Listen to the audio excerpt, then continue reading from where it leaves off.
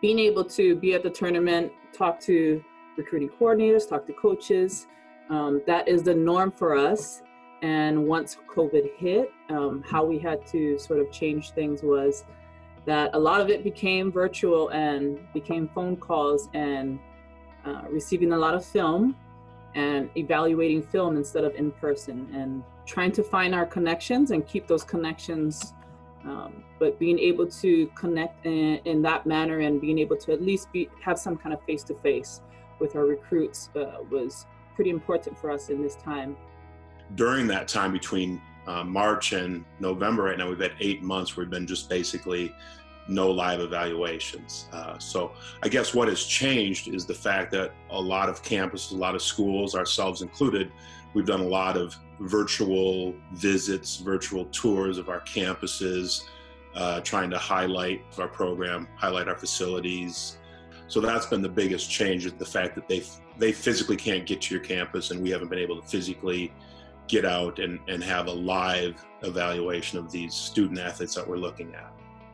When the dead period started, there was just the thought of, okay, when it's lifted, we'll come visit campus. When it's lifted, we'll do unofficials, officials. And then I think, as it continued to be extended, the reality set in that this isn't going to go anytime soon. And so obviously we needed to start getting creative. I did a lot of Zoom tours, virtual tours, but obviously you can only show so much. So showing the campus, showing all of our facilities on Zoom, it showcases it well enough for the most part, but there's something about being here on campus that really lets you feel how special it is.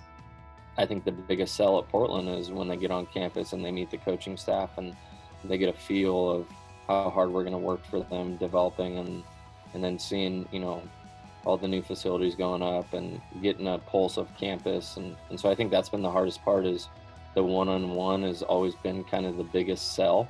So just having to do a lot more homework virtually, create that relationship and make it even stronger.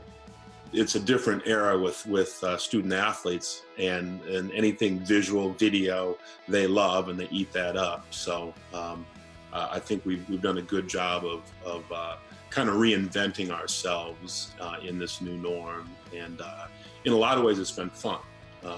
We've got some younger guys on our staff too, and they get into the video stuff too, so it's been natural for them to pitch in a little bit more, but it still has its challenges.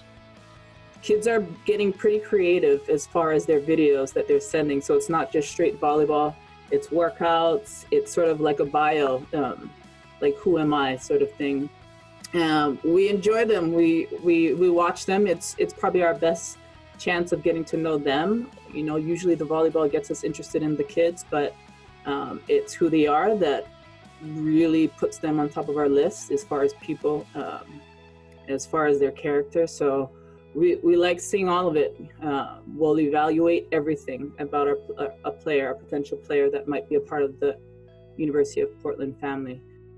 The recruiting process sometimes begins with just a highlight tape, a highlight video, and the highlight videos work fairly well for the most part in catching our attention. What they lack, obviously, is context. If there's a 5-second clip of a goal, we might not have seen what happened before then, or we might not be able to see what happened after. It's hard to read between the lines. Everybody looks like an NBA All-Star in those highlight videos. So what we do is we ask each recruit to send us, 2 full games of their most recent games, of their most recent play, and we try and break down each of those games and try and get a feel for them in the flow of the game.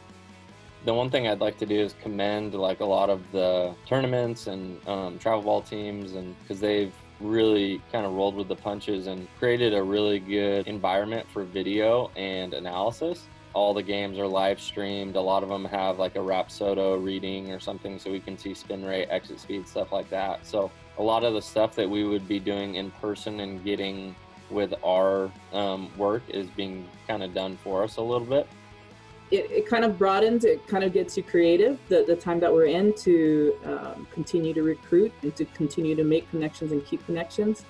I think it's going to be great to utilize everything that we've learned during this time to kind of just better our recruiting process.